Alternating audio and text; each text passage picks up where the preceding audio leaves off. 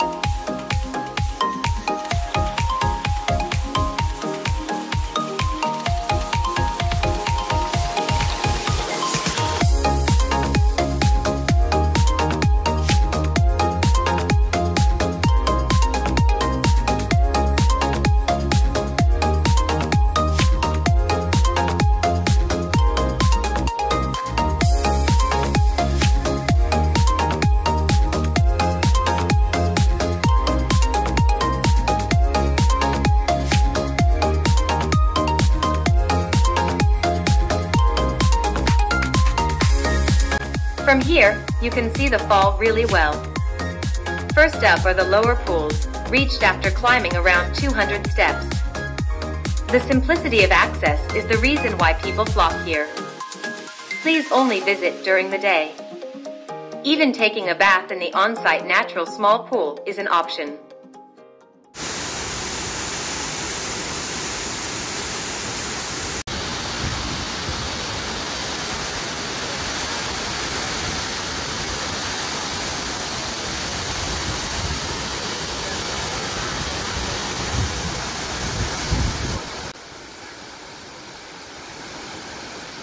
Visit this waterfall between September and October to enjoy in its full flow. Swimmers are not provided with changing facilities. The restroom wasn't in great shape either. The river current is extremely powerful, so reckless swimmers must be very careful not to get swept over the edge.